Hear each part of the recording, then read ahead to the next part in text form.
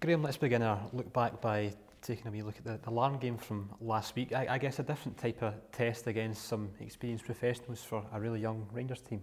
It was very interesting for a number of reasons. We had the guys fly out on the day. They went to a hotel in the afternoon, had a rest, and then went to the game. So that was new for them. And some of them admitted that they struggled with that part of it.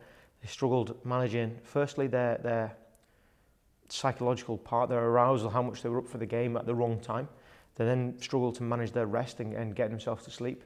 And they struggled then to manage their energy levels, which was really interesting for them. So that's a good reason to do that, first and foremost.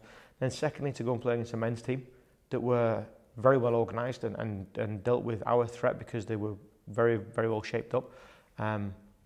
It gave them a different number of challenges, physically and tactically, and then playing in front of a crowd. I think this is the main area where we've been deficient in Scotland in preparing our young players to go and play, because let's not forget, we have to prepare players that are going to go and play in front of 52,000 people who are very, very demanding, who have very high standards and expect a certain level. And our players freely admitted that that was a challenge for them. And the more that we can get to do that, by hook or by crook, will be better for their development. And I think that they will only benefit from that in the long run.